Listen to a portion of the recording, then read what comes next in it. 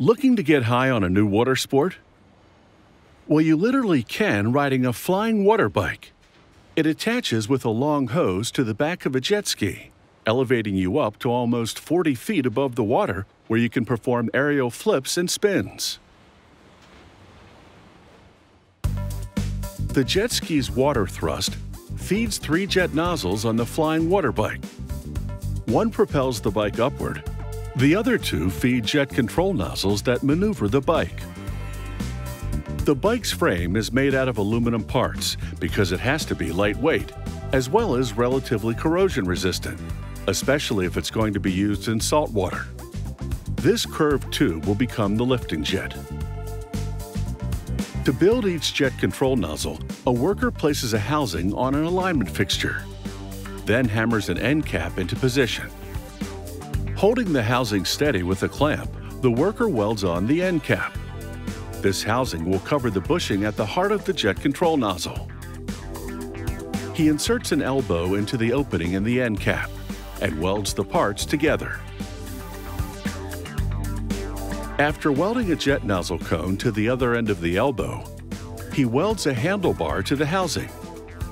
These 5 welded parts make up the body of the first jet control nozzle. To prep for painting, the manufacturers rough up all the aluminum parts by tumbling them with abrasive stones.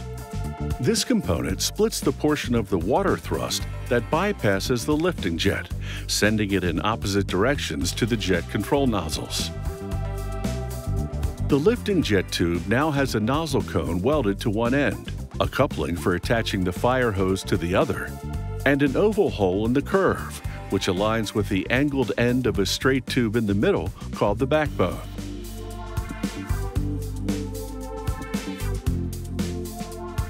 After positioning parallel support bars between the lifting jet and the splitter, the welder fuses all the parts together. Then he flips the assembly jig and welds on the seat support. The seat support attaches where the lifting jet and backbone meet. After masking the ends of the splitter, a worker sprays the completed frame, jet control nozzles, and other aluminum parts with powder coat. This helps protect against corrosion. The parts go into an oven for up to a half hour to bake the powder coat to a shiny finish. Then, workers install an aluminum cam lock to securely fasten the fire hose to the coupling. Another worker attaches the remaining components to the frame. First, he screws in the pair of foot plates on which the rider stands. Then, he bolts the bottom half of each plate to the parallel support bars and the top half to just ahead of the cam lock. He mounts a padded knee rest to the support bars. It can be easily repositioned to accommodate the rider's height.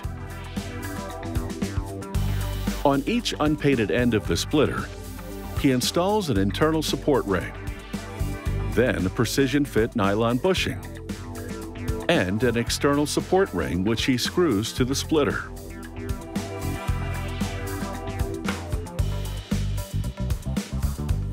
The worker slides the jet control nozzle housing over the bushing and screws it to the internal support ring. The 2 control nozzles maneuver the water bike.